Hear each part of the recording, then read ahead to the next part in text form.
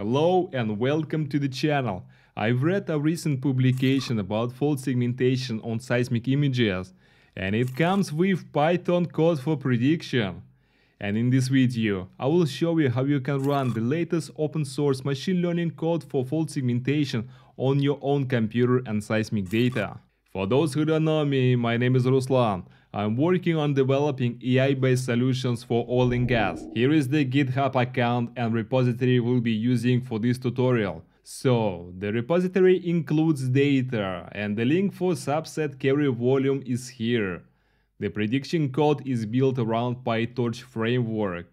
In a network folder, you'll see various saved weights for prediction. As you might already guessed, there is no code for building neural network from scratch. We only have trained neural network models in this repository that authors included, because this code comes as a supplementary material for the paper. Let's say a few words about the essence of the work and understand what good it brings. The nature of fault structures in seismic images can make fault labeling difficult. Wrong manual labeling might harm neural network training. The researchers proposed training 3D image segmentation networks with sparse 2D labels using a region-based loss function, and then a new architecture that improves the propagation of edge fault features while requiring fewer parameters and calculations. Alright, let's download the repo, launch terminal, and run Jupyter Notebook. Okay, let's run the prediction function using the provided test data in show demo and Python Notebook. Don't forget to download and save the carry dataset to the data folder, and import all the dependencies. If you have any problems importing the torch, there are numerous online guides on how to install it on your own system. The dataset and pre-trained weights are then loaded, and we can see that there is a problem here. Let's look at what went wrong. The issue with the prediction function. We are passing the model, the inference dataset, the device, and a tuple with the inference size. Let's take a look at the utils.py and see if there is any issue with the function. The issue is that the prediction function awaits instead of a tuple an argument structure. We can quickly fix it. Okay, now it works correctly. If at this point you receive an error, it might be because you don't have enough video memory, so that I would recommend you to change the inference size. Then we define a plotting functions to plot seismic and fault prediction data on the same image. In this case, the probability is 0.5. It is used as a separation criterion. Anything less than 0.5 indicating null faulting. Let's plot the results of this prediction now. I would increase the size of the image to make them more visible.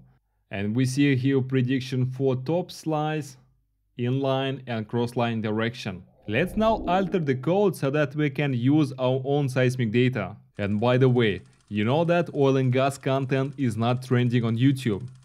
If you enjoy what you've seen so far, be sure to smash that like button so that the video will reach more people. It is much appreciated. And we'll be using seg.io Python library for reading custom seismic files from segwire format. Of course, you'll need to use pip to install the package from the command line. And let's look for the Delft dataset that we'll be using for our tutorial. The Delft dataset is stored on TerraNewbies website, and it's been downloaded to our download folder. And you know what? I will replicate my download script from seg.io from my previous tutorial. Here is the reading section, which I'm copying and pasting here. However, we need to make certain adjustments, and we are deleting some of the functions that we don't need here. Let's rename everything to data, because gx is not clear. And then transposing the array. In the first place, the prediction code anticipates the time axis, making some changes in the inference size and running the prediction code. And it took 23 seconds. So then we make some adjustment to the functions to plot the slices. I choose the time inline across line. Let's plot it. So the plotting function also works fine, and the prediction results appear to be correct. It's great that we can distinguish between the graben structures on time slice.